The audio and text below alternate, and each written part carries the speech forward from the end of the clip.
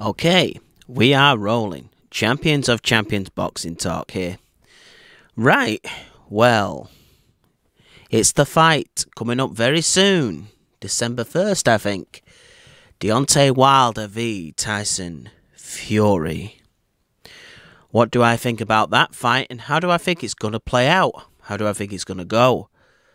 Well, this is a very interesting one. I can only tell you a fiction.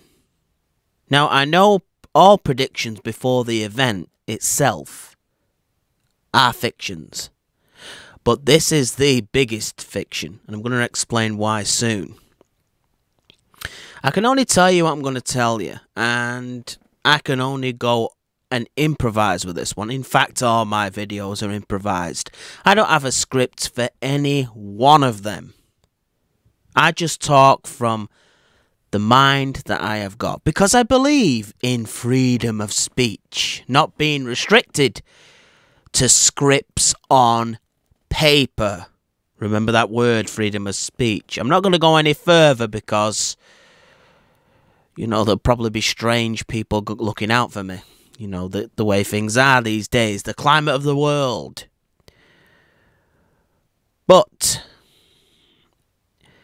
this is down to a couple of things. It's not just one or two. It's down to a couple of things. One of the things is, how can anybody with any sense of certainty look me in the eye right now and say, Tyson Fury will be the same, Tyson Fury v Deontay Wilder, as the Tyson Fury that beat Vladimir Klitschko? Nobody can say that with certainty.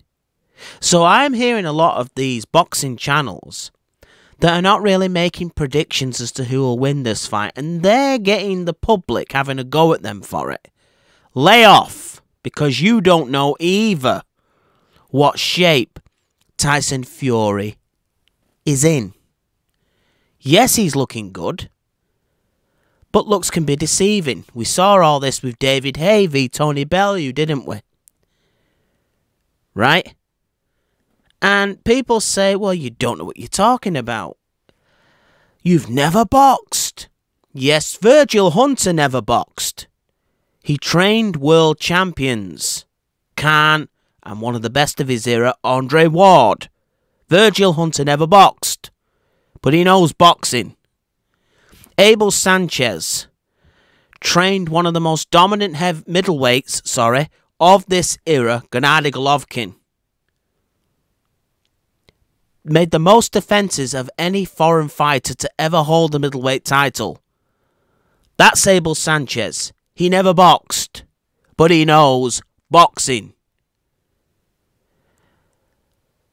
Bert Sugar, historian of the sport, never boxed. Go look the guy up. He knew boxing. Jose Mourinho of Manchester United, the manager, unlike Alex Ferguson, never played for a top-flight club.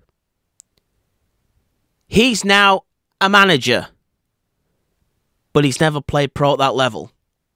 And it's starting to show. No, I'm only joking. But anyway, you get the point. I'd know what I'd know if we had Tyson Fury years ago, but even then, I wouldn't know what I know. Sounds a contradiction. Deontay Wilder, first of all, if I'm thinking of Tyson Fury who fought Klitschko, is a different fighter to Klitschko. That is a fact. Klitschko is much more cautious, more of a conservative.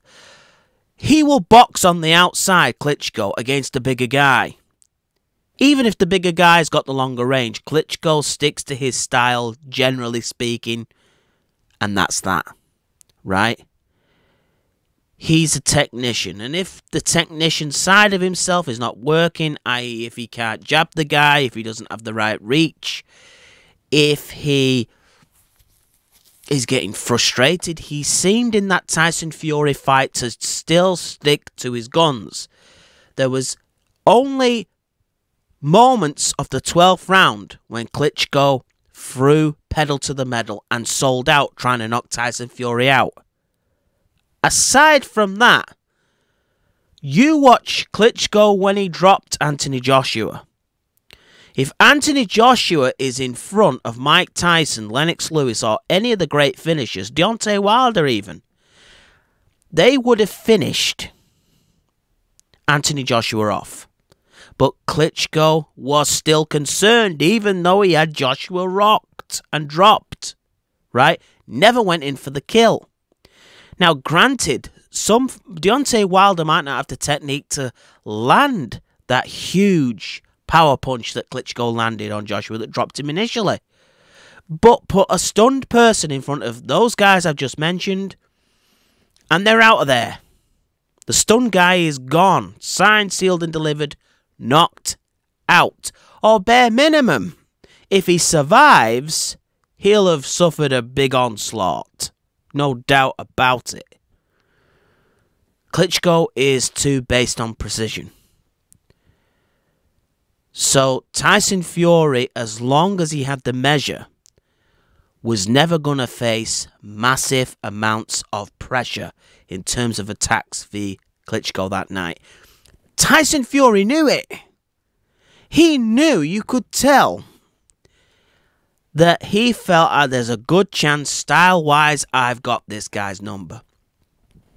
Klitschko was used to years to fighting smaller guys than himself, being able to jab and hold, hit with power punches, work his technicianship, his footwork, but he was always the bigger, stronger guy.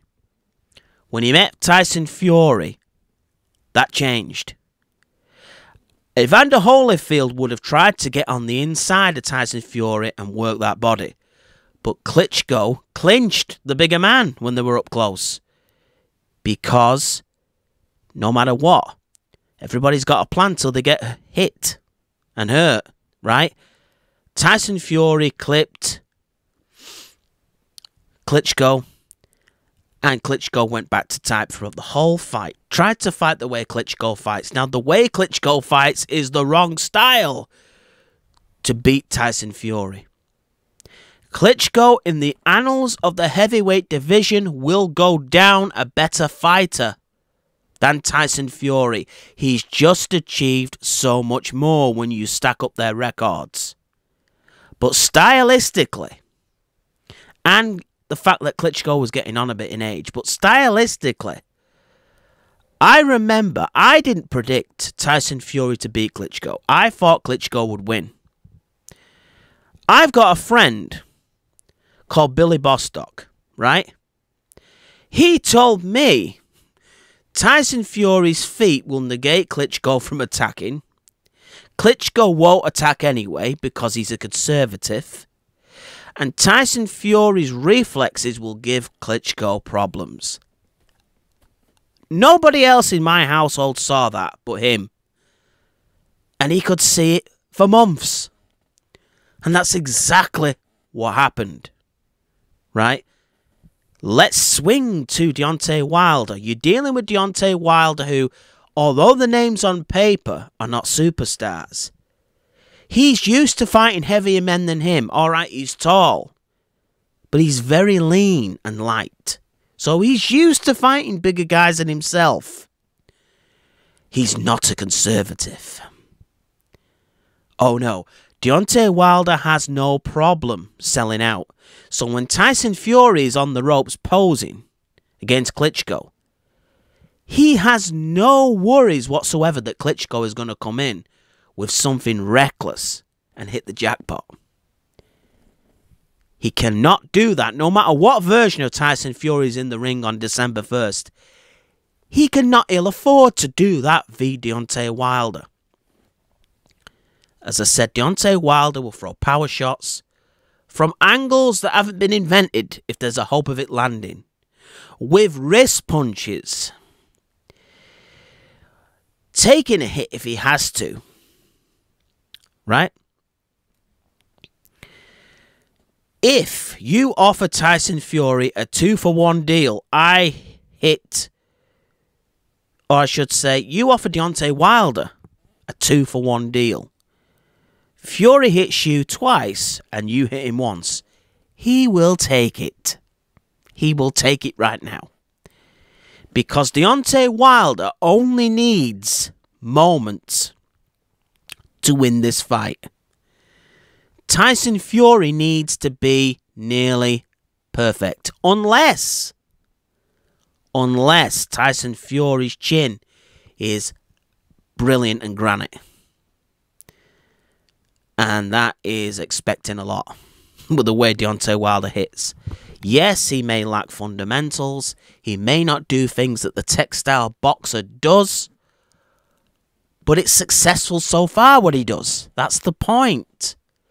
And people say Tyson Fury will go in the first 4 or 5 rounds with the boxing skills and footwork and hand speed and all of that stuff, ring craft. He will go rounds ahead of Deontay Wilder.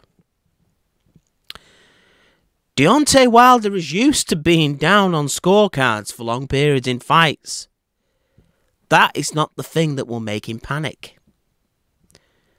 That is not the thing that will make Deontay Wilder panic. He, in another way, will just stick to what he does. Believing. Because Deontay Wilder's game is based off belief. The belief that he can, with his style, he is quick, right? He is unorthodox. When I say that, I don't mean southpaw. I don't mean left and right hand. I mean what he does can set a boxer off potentially. And he will throw till the end. I believe that Deontay Wilder will throw until the end. Look at the Ortiz fight. He was heavily buzzed in that fight, Deontay Wilder. And I do think there was something fishy going on with that doctor. The doctor should not have been up there. There was no cut, but it gave Deontay Wilder time to recover after taking some hellacious stuff from Luis Ortiz. Here's an avenue for Tyson Fury. Deontay Wilder come back in the fight, kept faith with his knockout power, landed. Right?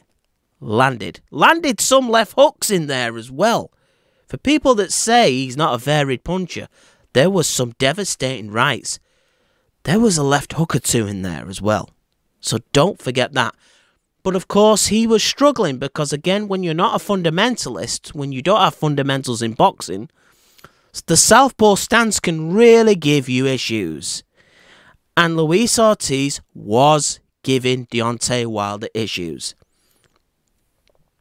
Here's a chance for a prime Tyson Fury who can switch from orthodox to southpaw.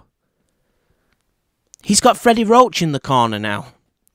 Tyson Fury has a boxing brain anyway. He could use elements of the southpaw stance to confuse Deontay Wilder. But of course, even then, Deontay Wilder's power got through via Luis Ortiz, didn't it?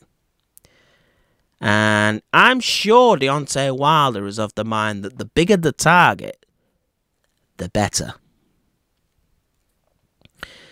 There was less of Luis Ortiz to hit than there's going to be of Tyson Fury. And again, Deontay Wilder won't be bothered about finding the perfect punch. If there are only arms in the way, he'll hit them. Again, he's not Klitschko. Right? The subtlety, the way he moves his body as well. He is athletic. Right? Sometimes, if your boxing brain cannot correspond to your physical body, and you don't have the reflexes to get out the way, a thinking boxer can be knocked out by someone with the reflexes of Deontay Wilder.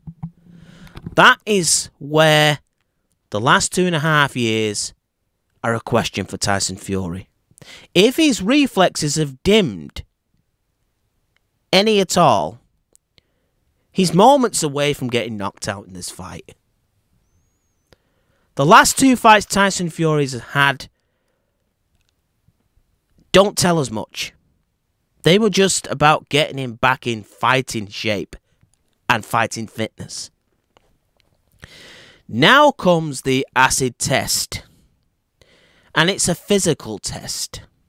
It's not a fundamental test.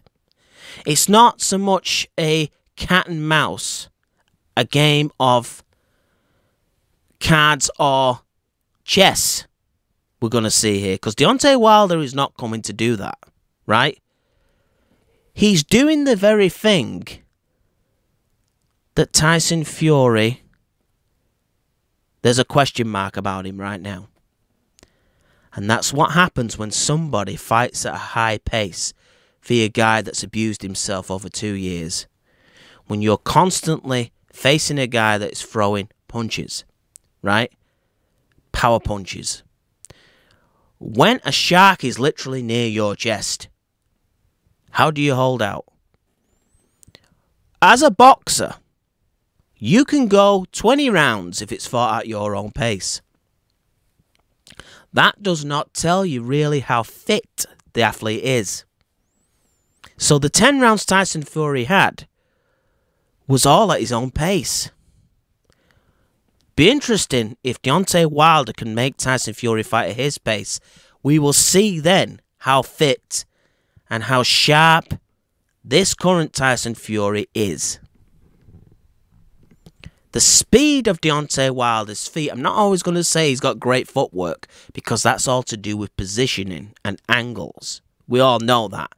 There's a difference between foot speed and how good footwork can be sometimes. Some boxers stand very stationary, but move in ways that make you believe their feet are faster than they are. Mikey Garcia is one of those. But we know Deontay Wilder, being the athlete,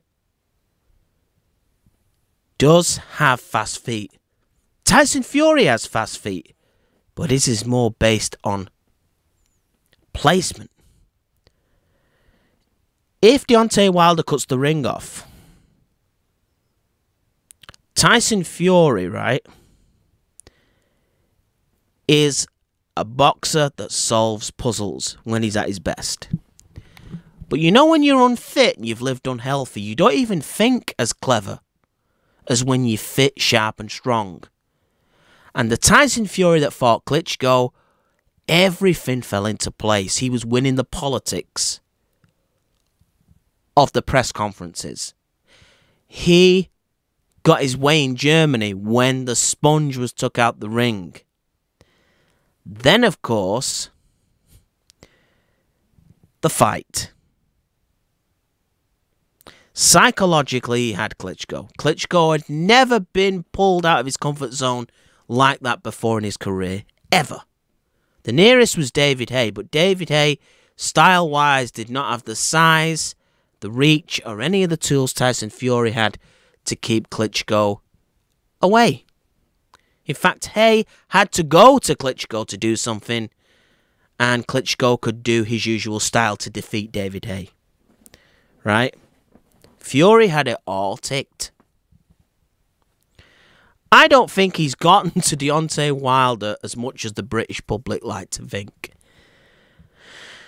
I don't think Deontay Wilder is that phased. He keeps saying that Deontay Wilder needs to be an alter ego to make himself feel comfortable, i.e. the bronze bomber. Does Tyson Fury not think that calling himself the Gypsy King is his version of that? And in one of the BT interviews, or face-to-face, the face-off session they had, when Deontay Wilder brought up religion, Tyson Fury was responding differently. He looked shook.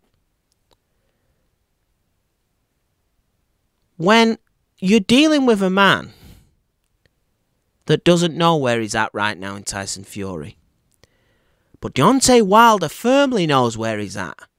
He knows that power has worked for him more or less every time against every opponent he's ever faced. So there is no lack of belief there. Here's where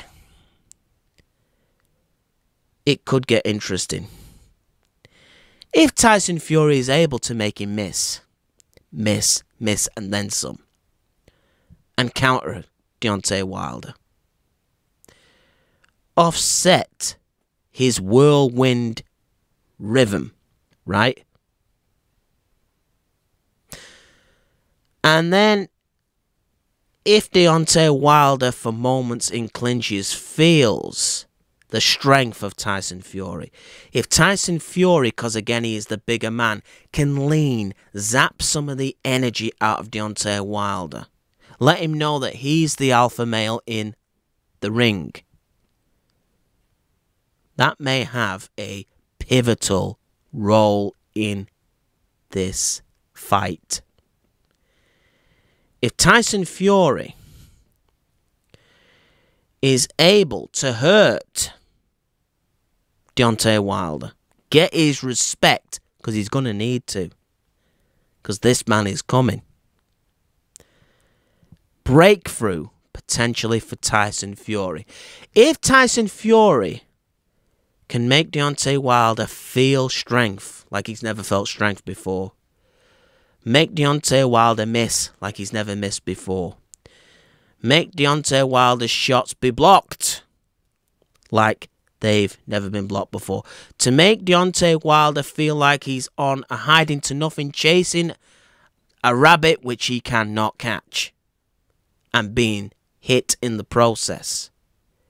If he can do all of them things and then push Deontay Wilder right to the centre of that ring, where there's height, reach and distance, Tyson Fury then is ticking a lot of boxes, because on the outside Tyson Fury can outbox him.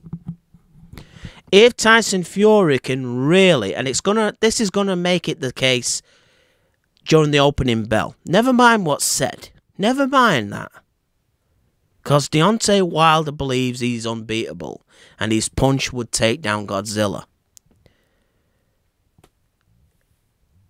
Tyson Fury makes Deontay Wilder from the very first bell believe that he's facing a level of opponent that he's never faced before. Bingo.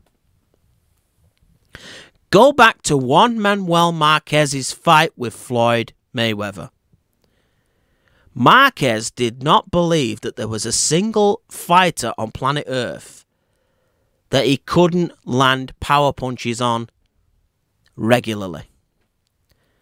From the very first bell, he learned there was one, and that was Mayweather. Once he got that respect, I could see Marquez's face like, whoa, this is much more difficult than was advertised. By round 2, he was dropped. By round 3, Floyd Mayweather had earned Marquez's respect big time. Not saying Marquez did not think Floyd Mayweather was a good fighter. He just didn't believe it was like this. The press conferences did nothing to Marquez. Water off a duck's back. But those opening 3 minutes did. Psychologically, those opening 3 minutes were pivotal. Marquez, the guy that was used to landing everything, became the man that was landing little. What I'm trying to say is, although Marquez and Deontay Wilder are completely different styles, one is very much a formidable thinking counter-puncher. The other is a whirlwind on steroids. But if that whirlwind is just having no success whatsoever, and having to pay for it, and feeling the strength of a bigger guy that is using it at that, better than any opponent he's faced before, then we have to see what Deontay Wilder is really made of. The thing is, we're dealing with a heavyweight division. And Floyd Mayweather could take a clean punch the odd time from Marquez. Smaller guys. Every second of every minute of every round, Tyson Fury has to be game. He can't switch off. He can't think, I've got this in the bag. One punch changes it all. One punch knocks the building down. Big style. Think Tony Bellew v. Usyk. He was in the fight, wasn't he? But there's a funny thing. When you're defending against non-punchers, or I should say punchers that are not that concussive, it kind of is less energy zapping. Because there is not that much emotional fear and concentration needed to avoid it. When you're constantly avoiding a deadly fighter, it can catch up to you. The emotion drains you. The fear may drain you. Tony Bellew, that's exactly what happened to him. He was on eggshells all the way through the fight because he knew no matter how well he was doing, all Usyk needed was the right combination, and the fight is changed. In fact, the fight was over. Again, Usyk, more measured. Different stance to Deontay Wilder, southpaw. But you get the point. And that's Usyk power. Deontay Wilder can stagger you of hitting you with a shot that he has not even sat down on, that he has not even planted right, that he has just clipped you with, grazed you with. So you're talking about the need for perfection. Well, basically this fight is this. Can one man be perfect? And can one other man find the moment? Deontay Wilder, it's about finding the moment. He does not want to be paid for overtime. Tyson Fury does not mind overtime as long as he can do his job perfectly. But he's got to do it perfectly. And no doubt the Tyson Fury of years ago, against Klitschko, he's fighting a different style, yes. But that Tyson Fury has the best chance. Wilder just needs to be Wilder. Because he can't reinvent the wheel right now. He's 33. I don't think he can learn new jinks to his armour. Put new strings to his bow. I think the Deontay Wilder we have right now is set in stone. You can't always teach an old dog new tricks. So, will Tyson Fury be at his best? You're thinking, what do I think? I don't know. How can anyone know? I've already said this. I'd be lying to you right now if I thought that Wilder's team did not think there was an opportunity here. Just maybe the best reflexes of Tyson Fury can't get away from that whirlwind, because when you fight, you know, your typical textbooks boxer, you can kind of gauge where their punches are going to come from, even if they're technically better than a Wilder. But with Wilder, it could come from anywhere. Is he prepared for that even at his best? Maybe. Maybe not. And if he's not at his best, and he beats Deontay Wilder, what does that say about Deontay Wilder? Is it a heavyweight that is not as great as he was made out to be? Or is Tyson Fury this great fighter that many people think he is? Either way, both men have to do the job right here. Because Tyson Fury has 2 real good wins on that resume. His resume is overrated. And so is Deontay Wilder's. Deontay Wilder's resume is even more overrated. He's only really beat, in terms of world-class status, Luis Ortiz. And we don't really even know how old Ortiz is. Right? Tyson Fury has Derek Chisora. Okay? Tough guy. Beat him twice. And Klitschko. We're giving him credit because he did it in Germany. Aside from that, both these guys have still a lot to prove. This is not Ali Frazier 2 or 3. These guys are still... the history of their careers is still being written. It's not like Adrian Broner and Manny Pacquiao, where you know where Manny Pacquiao lies in the history of the sport. These guys, the deal is not sealed yet.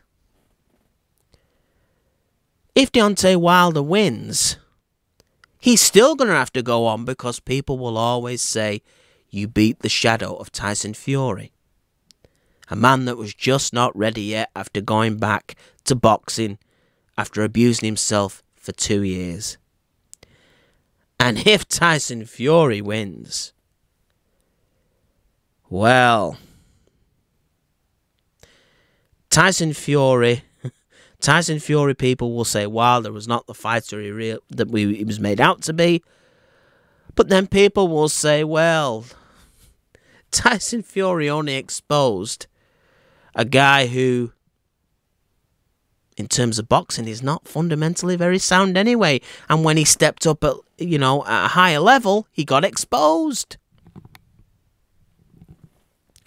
Interesting that this, for the first time, I will give shall we say, an emergency prediction. One that is kind of forced on me, but I don't really believe, because I don't really know. And that is... this is not a prediction, by the way. This is somebody with a gun to my head who is seconds away from pulling that trigger. And I'm struggling to come to terms with it right now. Will Tyson Fury be able to confuse Deontay Wilder to beat him? And will Deontay Wilder be able to land that power to bother Tyson Fury? There's a gun to my head right now. I'm in mortal danger. I have to answer an answer I don't know. This is all hypothetical. We all get it wrong sometimes, but there's more of an excuse to get this wrong than any prediction before. Right? Who is it? I'm going for simplicity. I'm really just going to go for the sound bites of boxing, shall we say. Or a sound bite. A cliche. A good boxer always beats a good fighter. There you go. Please don't shoot me in the head. So what does that mean? I'm indulging. The emergency prediction is, the forced prediction is that I don't believe in whatsoever. And I have no faith. I think that if someone is going to shoot me in the head right now, I'm going to say Tyson Fury is the better boxer and will find a way to negate the tougher fighter and win via points, clear points. But I don't believe that one bit. But I can't say only... that's all I've got to say. That's all I can say. I don't know what Tyson Fury is anymore. And I don't know what level Deontay Wilder is yet. So I'm looking at Deontay Wilder, very good fighter. I'm looking at Tyson Fury, very good boxer. And I'm thinking down the years, a good 7 times out of 10, a very good boxer has managed to find the answer to a very good fighter and win. So that is just an emergency prediction. If you now say you disagree, I disagree because I don't know. I disagree with myself in this. This is one of the most awkward predictions I've ever seen people have to make. We literally... it's not like Mayweather has been away from boxing for a few years now. There are fighters I'd pick Mayweather to beat, but you have to understand, Mayweather has not been, drinking alcohol, bloating up to God knows what weight, suffering real terrible bouts of depression where he can't go outside and meet the public. Tyson Fury actually said he ran a couple of yards up the road and had to stop. This is one of the premier athletes of the world saying this. So how am I supposed to say that 100% certain that he is going to be the great, huge, moving athlete, because he is tremendously fast for his size, that he used to be? Yes, he looked quite fast against those other two guys, but they are not Wilder. So I'm stuck between a rock and a hard plate on this. And I think everybody is. Anybody that tells you they know what's gonna happen December 1st is lying. That's what makes it actually exciting, maybe. To see how Tyson Fury copes with a bigger level opponent after what he's been through. If he wins it, to him personally, some demons, I hope, will start to leave him. On to Freddie Roach. This guy's been around a long time. Freddie Roach will be looking at Deontay Wilder and thinking he's not Mayweather, where having to land punches are concerned. He will be, I think, massive in the corner for Tyson Fury. Massive. The confidence he will get from Freddie Roach. Think about it. You're a footballer kicking a ball around.